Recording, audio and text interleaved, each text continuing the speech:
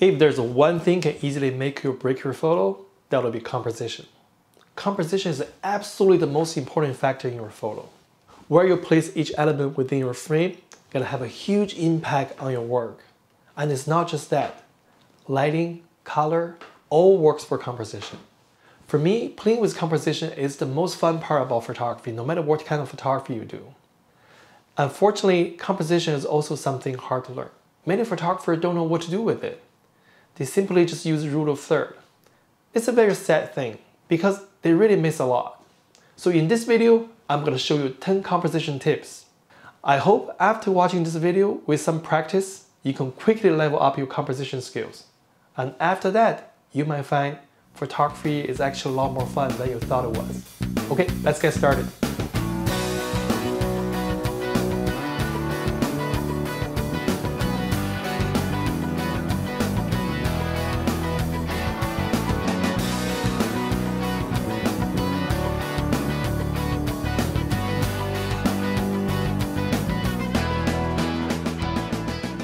Tip number 1, small, medium, large.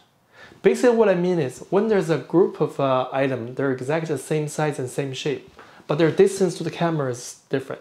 So the one that closest to the camera appear to be the largest, and the further they're away from the camera, the smaller they will be. So what this can do for us, this helps to create a sense of depth, which is something fairly important for photography because we're using 2D image. Things like this you can almost find anywhere. They can be columns, they can be stairs, they can be metal frame, and they can be cobblestones. One thing I would like to point out is, when showing a sense of depth, photographers usually tend to use a wide angle lens because telephoto lens just compress the scene. But with this technique, you can do the same even with telephoto lens. For example, the first image was shot with 85mm lens. Tip number 2, less is more. When we try to show people something, we always tend to show them everything. But you might find out when you cut off some unnecessary details, you usually get better result. You show them just enough and let them imagine the rest. It's more fun for them too. For example, in this image, both shots are showing basically a girl with her motorcycle. One showing the whole motorcycle, the other one only show part of it. For me, by only showing the headlight, the helmet, the handlebar is good enough to show, okay, this is a motorcycle. But once you cut off all the unnecessary details, you draw more attention to the most important part, which is your subject. Same thing is true for landscape photography. When you go to a national park or something, people always tend to take a shot that covers everything, and someone even do a panorama shot, which is push the whole thing into extreme. I usually like to try something that is zoom in. For example, in this shot, after zoom in, I can cherry pick the hoodoo that has the most interesting shape with the best color. Also, I can incorporate a hiking trail to there, so it gives a sense of scale. So this photo not just showing the beauty of the national park, it also helps people to imagine what it would be like when you're hiking in this park. Remember, photography is not to show people what you see, it's to let them to feel how you feel. Tip number 3, big and small. Sometimes you want to show the viewer that this thing is huge. You might even want to exaggerate the fact to make it look bigger than it actually is. And sometimes you want to do the opposite. So how can we do that? Well, you can do that by using the right composition. In order to make something look big, you simply just crop in. So the feeling will be, this thing is so large, it can't even fit in the frame. So in this photo, this lady is not wearing an oversized hat, but by cropping in, it makes the hat look so large. Same as this image. The large flower get cropped in half. Why? Because it's too big. This sword looks so long. It can't even fit in a horizontal frame. I bet you if I show the tip of the sword, this feeling will be gone right away. Okay, what if you want to do the opposite? You want someone or something look very small. Well, you just need to add a huge element into the frame and put it above your subject.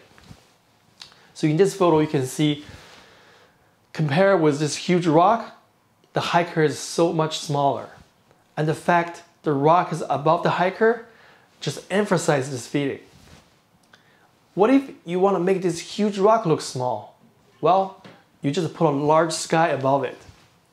You can see this image is clearly now following the rule of third. But it doesn't matter because we have to choose a composition that best serves our purpose. So the fact the cloud is so much larger than the rock and it's right above the rock, it creates this feeling that no matter how big these rocks are, compared with Mother Nature, they're just too small. Tip number 4, using layers. I'm not talking about Photoshop layers. I'm talking about the elements in your frame that are clearly in different distance to the camera. So the key thing is the difference. The difference of distance has to be big enough so people can easily see they belong to different layers. So this is basically another tips that help to create a sense of depth. But the difference between this one and the first tip is it doesn't require these elements to be in the same shape and size. So let's take a look at our first sample image. The rock that the model stands on is closest to the camera. The rock to her left is further away. And the rock appears above her is even more further away. So you can see these 3 groups of rocks belong to 3 different layers. In this case, the shallow depth of field also helps because it gives each layer a different level of lens blur. But you need to be careful over here. You don't want to overdo it because if you just simply melt the background, then nobody can tell the difference. Let's take a look at the second image. In this image, you can clearly see the 3 tree branches belong to 3 different layers: foreground, middle ground, and background. I want to mention, in order to get the best result, you want to put your main subject in the middle layer. This way, different level of lens blur and the distance just more obvious. I also want to mention, for the foreground layer, you want to make sure it's not too large because it could become very distracting. My recommendation is no more than 25%. Tip number 5. Spacious vs confined. Sometimes you want to create a feeling of spacious, vast, a lot of room. Sometimes you want to do the opposite. So how can we do that using composition? Okay, if you want to create a feeling of a spacious and vast, you leave a lot of room around your main subject. It makes people feel that there's a lot of breathing room about your main subject so they can free to move. So this evokes a feeling of a vast, a lot of space. If you want to do the opposite, you put your main subject right beside something that represents obstruction. A perfect example can be a wall. But that itself is not good enough. You also need to put your camera right beside this element that represents obstruction. So that way it also will have this point of view effect and make your viewer feel like they're just right there. This will help to draw them into the scene other than make them constantly aware they're looking at the image. This also have another benefit. Because you're so close to the wall, it creates a gradient of lens blur. So what happens is, at the edge of the frame, it's gonna be more blur. When it's closer to the center of the frame, the clearer the image and the sharper the image will be. So this will draw attention to your main subject. Tip number 6, using textures. There are many beautiful textures around us. Sometimes it's worth the effort to look for them. Textures work just like the hand-painted canvas background that we use in the studio. But because they're part of the background, so they blend in much more naturally. And of course, they're completely free. Different textures will evoke different feelings. For example, wood usually will have a calming effect and make people feel cozy, safe, and close to nature. Rock and concrete, they evoke feeling of solid, stable, and cold. So if your model changes the pose to reflect the feeling of flexibility and softness, or if they choose off it in warm color, this will help build a contrast.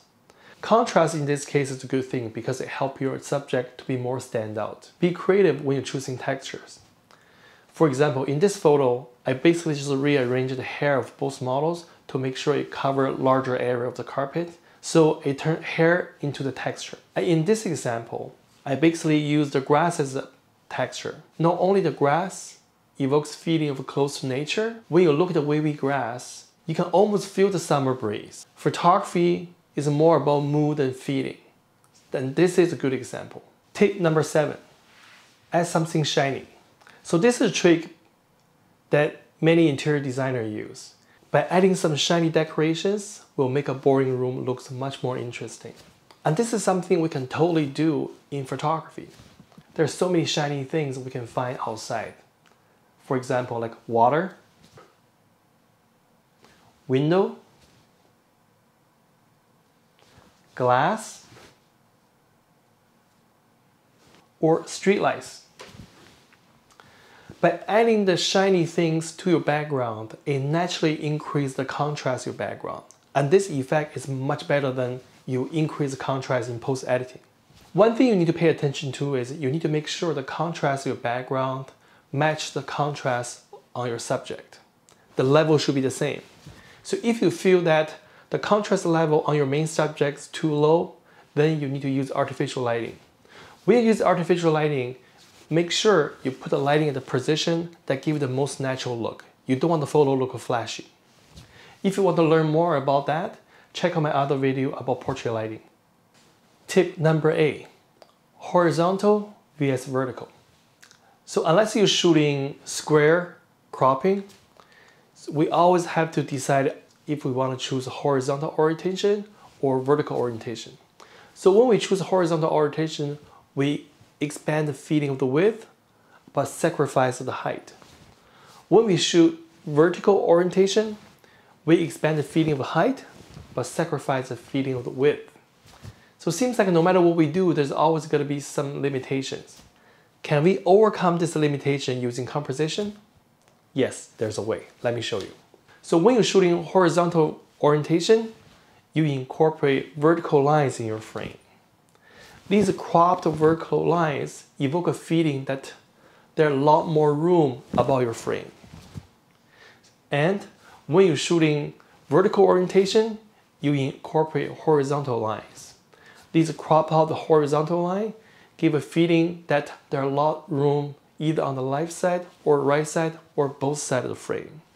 Remember, the frame is only the limitation of pixel, but not people's feeling.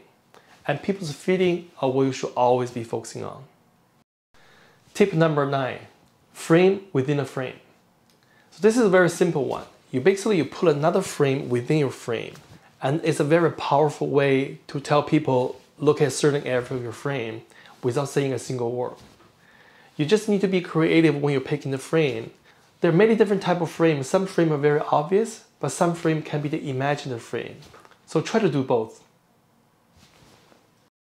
Tip number 10, primary and secondary subjects.